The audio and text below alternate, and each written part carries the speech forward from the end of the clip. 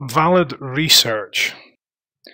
We need to know a couple of keywords for this, including bias, which crops up fairly regularly in ISA coursework problems.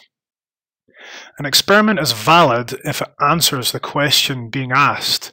So in both these statements here, one more of a physics one, you'll notice the answers don't actually answer the question.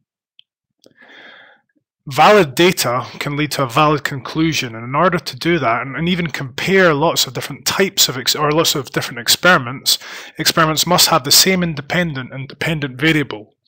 So they must be asking the right questions in order to make correct measurements about the dependent variables. In paper 2 of all the ISAs, it's very common for you to compare lots of different research studies, and sometimes the independent or the dependent variables are different, in which case you cannot make valid conclusions or valid comparisons from those. Bias is when the result is affected by whoever's making the statements, subject to prejudice and influence.